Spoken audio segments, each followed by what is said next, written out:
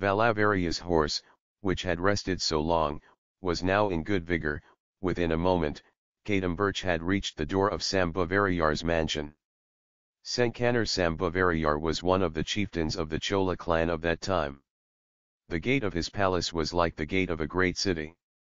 The long walls on either side of the door curved like castle walls. At the gate of the fort there were elephants, horses, bulls, those who would catch and tie all those animals, those who would feed them, those who would show them water, those who would hold torches here and there and light them, and those who would give oil to the torches, were all in one place. Seeing all this, Valavarian felt some hesitation and confusion in his heart.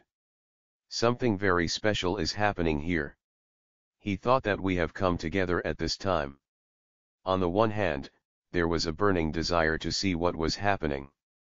The gates of the fort were open. But at the open door were standing some of the soldiers who had caught fire. They looked like Yamakangars.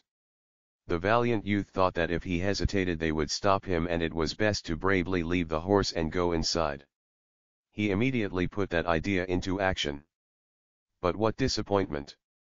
As the horse approached the gate of the fort, 2 horsemen crossed their fences to block the way. 4 more men came and held the horse's bridle. One of them stared at Vandiyadeva. Another brought a torch and held it high in the face. Valavarian's face became angry. Is this the custom of your town? Stopping guests at the door, he said.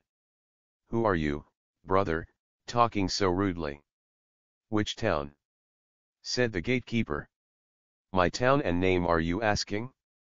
My town is Thiravalam of Vanagapadai country. Once upon a time your countrymen were proud to write the names of my clan ancestors on their chests. My name is Valavarian Vandiyathevan. Do you know? He said. Even bringing in a builder to say that much, said one of the guards. Hearing this, the others laughed. Whoever you are, you can't go in anymore. All the guests who are supposed to come today have arrived. It's the master's order not to let anyone in, said the head guard. Some soldiers who were standing some distance inside the fort came near, seeing some argument going on.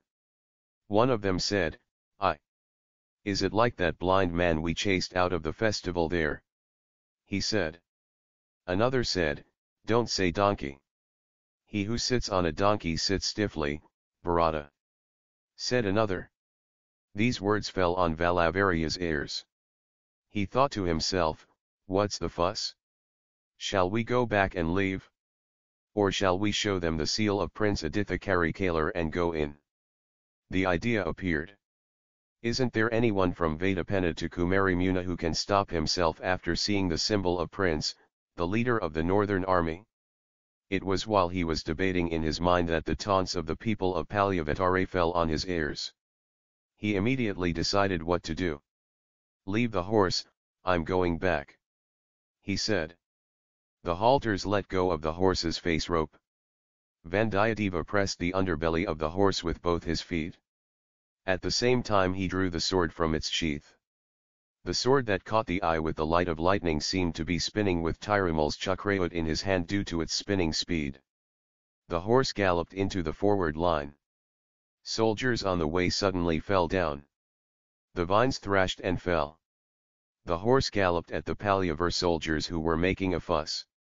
The soldiers scattered in all directions, little expecting this lightning attack. Many other things have happened in the meantime. The fort gates were slammed and slammed. Hold! Hold! There were cries of blades and swords clashed and clang clang. A sudden warning sound of datum. Damn! He shouted.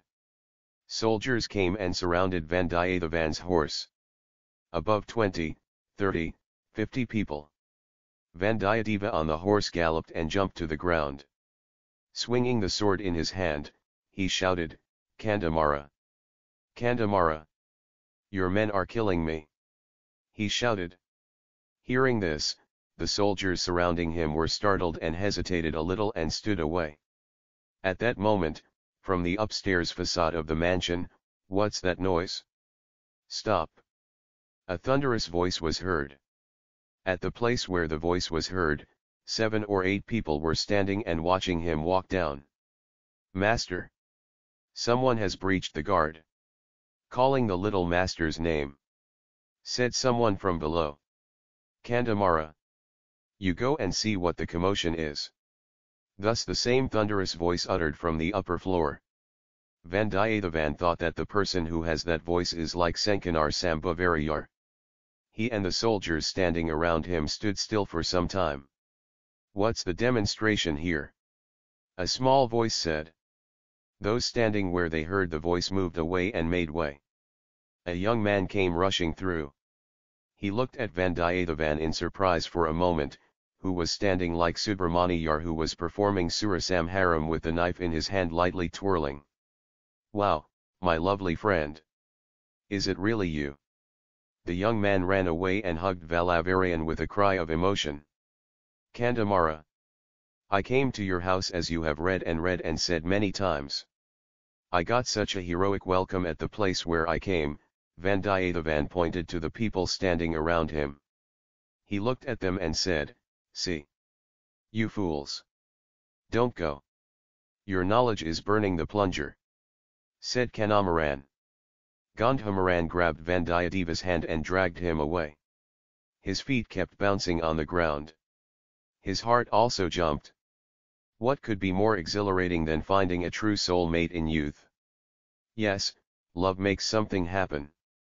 But there is much more pain and suffering in love than there is joy and happiness. Not even a shadow of sorrow falls on the friendly joy of youth. The only joy is the ecstasy of the heart. As he was leaving, Valavarian said, "Kandamara! What is going on here today? Why is there so much security?" He said. "Then I will tell you in detail about what is special here today. When you and I were staying at the Panayarngaripasarai, did you say, 'I want to see Pavatarayar, I want to see Malavarayar, I want to see him, I want to see this one'? That he, this one, Suvar, you can see them all here today," said Kanamaran. Then, Kanthamaran took Valavarya to the top floor of the mansion where the guests were seated. He first took him to his father, Sambhavarayar, and stopped and said, "Father, do you often tell them about my friend Vandiyadeva?" "He is the one," he said. Vandiyadeva bowed down and worshipped the elder.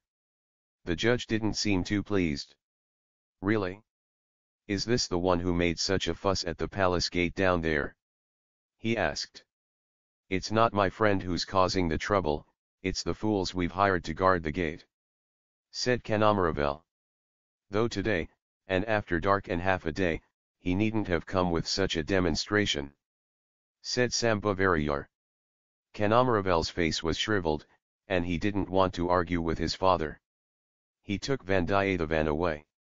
He took him to Palyavattarayar, who was sitting on a high pedestal in the middle of the guests, and said, "Uncle, this is my lifelong friend Vandiyathevan, of the clan of the Vana Emperor. He and I were guarding the border at Vadapanakare at Pasarai. At that time, he used to say, 'The hero must see the great Palyavattarayar. Is it true that Tirumani has 64 war wounds?' He would ask. I would say, 'One day you should think about it.' Palyavattarayar frowned, 'Really, brother? You won't believe unless you see for yourself? Are you so pessimistic? Can there be bravery in any other clan than the monkey clan? Do you doubt that?' he said. Both the guys were startled. He did not expect that he would take what he said as a joke like this. Vandiyadeva's mind was irritated. However, without revealing himself, he said, 'Sir, the fame of the Palyavattaraya clan has spread from Kumari Node to the Himalayas. Who am I to doubt it?' he said politely. 'Good answer, naughty boy,' said the gardener. Both the youths left the place saying that they had survived. Then Sambhavarayar called his son and said, 'Give your companion some food soon and tell him to sleep in a separate place. He is tired after a long journey.' Maravila shook his head angrily and left.